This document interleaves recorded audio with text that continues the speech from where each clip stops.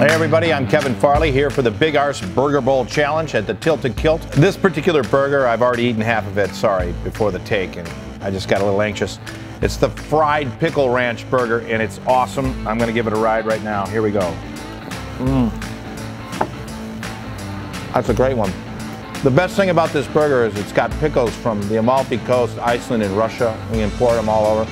We fry them here at the Tilted Kilt, and we put them on your burger. You can get pickled eating this burger, and then you can get pickled drinking a Stella. Thank you, Jacqueline. You're welcome. Enjoy. Oh, I will. Enjoy yourselves, please. Hey, Kevin Farley here again.